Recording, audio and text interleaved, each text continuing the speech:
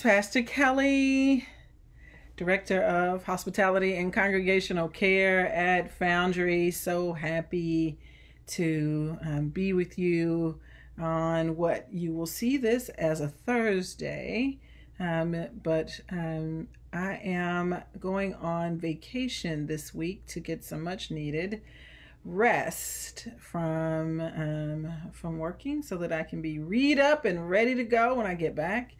And so today is not live.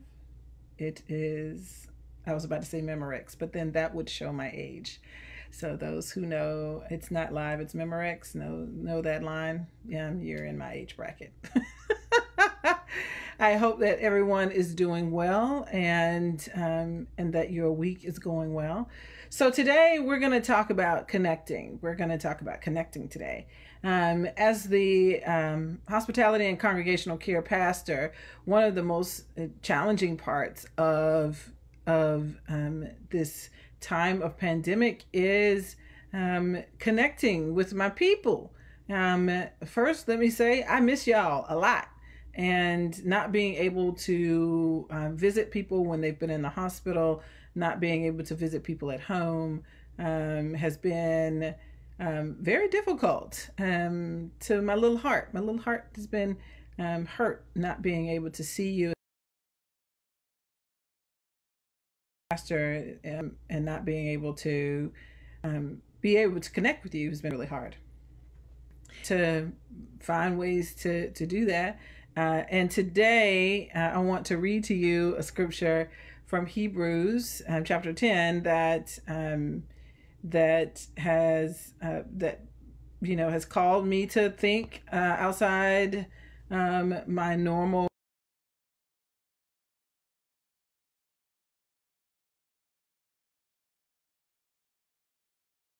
Is Hebrews, the Hebrews writer is calling the people to continue to persevere. They are, at this point, they're quite marginalized and they're going through a lot of challenge as they are being persecuted for following in the way. They weren't called Christians yet. They were following in the way. And so they were following this little brown Palestinian Jew named Jesus, and so they were being persecuted for it. And so here is the gospel. The Hebrew writer is giving them words to encourage them. A really challenging time. Some of them are being killed and kidnapped and jailed in all the ways in which they are losing their freedom and their ability to just be.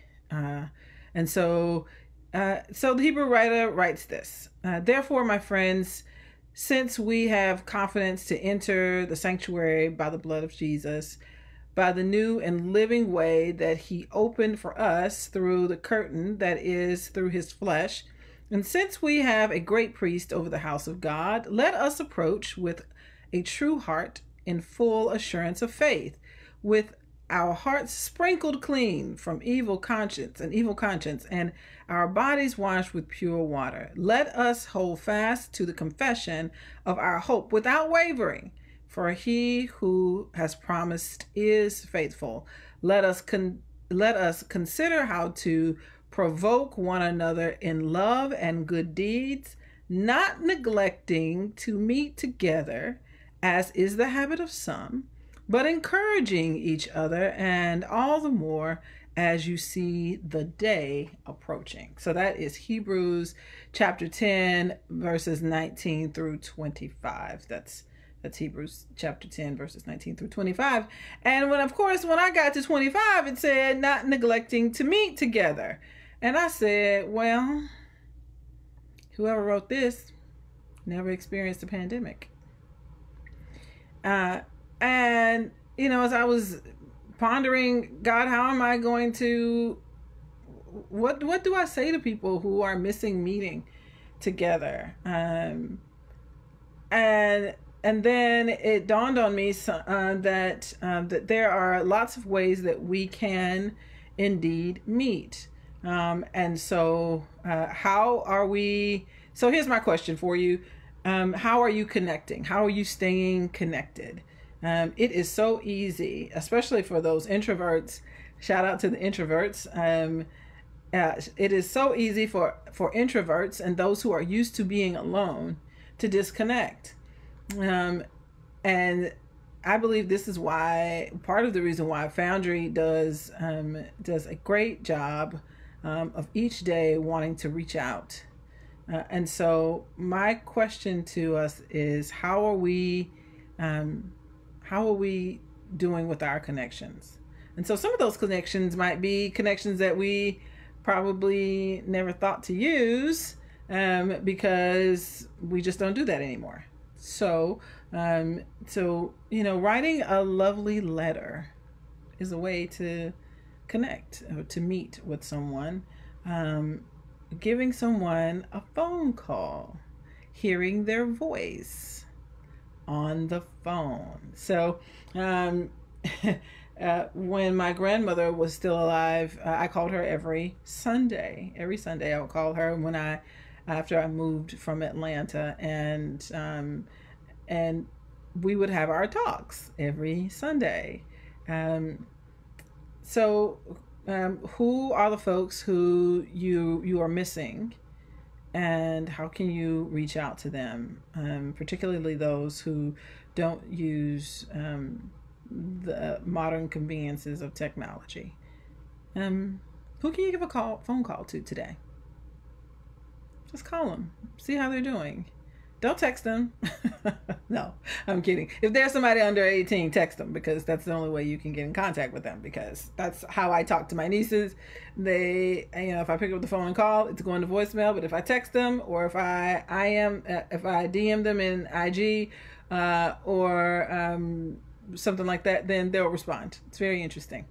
But now we're having to be creative in how we communicate, so that we can meet together. So what are the measures that you're using to continue to reach out to others? I would say to you to put forth an effort to do that. It is hard sometimes to stop and write a letter to someone who they're not going to answer the phone, and sending them a card is the only way that you'll be able to get them a message. Let me pause here and shout out our card ministry. They do a really great job of sending out cards to folks once a month, and it's really made all the difference. So I want to thank our card ministry for the great job that they do. If you want to participate in being a part of the card ministry, email me at kgrimes@foundryumc.org, and we can sign you up. Because there are people who really aren't able to connect on technology and on its devices for whatever reason. But I want to encourage you to not stop connecting with people because of this pandemic. I want, if there is a way you can connect, send a letter, send a text, send a card, send not a smoke signal, don't do that. But send something that says, make a phone call, or however, to communicate to the people that matter to you in your life. This is a challenging time.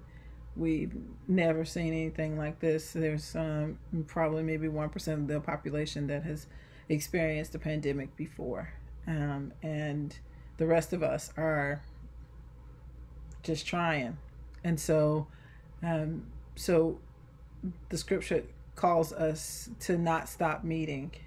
And so that's why we have worship on platforms across social media, so that we can continue to meet. And you may feel tired of looking at a box to see people that you know. However, the reward is great as we continue to make our way through this pandemic. So I would encourage you to do that. Write a letter to somebody that you miss at church. That'd be nice. Um, I know that I love getting mail, so do that. Do that for someone. And let me also put out the call. If you know of someone who, for whatever reason, doesn't use technology and they need they need a connection, email me. Hey, Pastor Kelly, I don't think Mr. So and so uses email or any of that stuff, but he sure would like to know what's going on. Email me, kgrimes@boundaryumc.org, and we can make sure that they stay connected. That is the goal of the care ministry, care team. Shout out to the care team. That's the goal of the care team, to make sure that we stay connected, that everybody stays connected, no matter what medium we use, whether it's paper or this box. And so if you know of someone who is in need of updating and just a reach out or a care call, or a care card, please let us know, so that we can continue to make sure that all the saints get a chance to continue to stay connected throughout this time where we are physically distant, because we are still connected, and God has called us to. This is the way we persevere, to stay connected, to keep meeting, and so we're not going to, if I can help it, we're not going to let a pandemic keep us from connecting to one another. And so that is my message for you today: to keep connecting. Whether it's the people that's in your house and y'all haven't really taken the time to just connect together, or it's it's the community, it's the Foundry community, or the community at large. Stay connected. If you need ways to do that, please, you can comment in the comment section and let me know that you need someone to connect with you. If you need a call, just so somebody can say, hey, I'll call you. It'd be great to call you. So, yes, please stay connected. It is the way that we persevere, to stick together. That's the way we persevere. And to continue to lift each other up in love. And so, God bless you and God keep you. And I pray that we continue to stay connected. And when the time comes for us to see each other again, won't that be an amazing, wonderful time? Blessings to you, peace to you, and may God shine God's face upon you.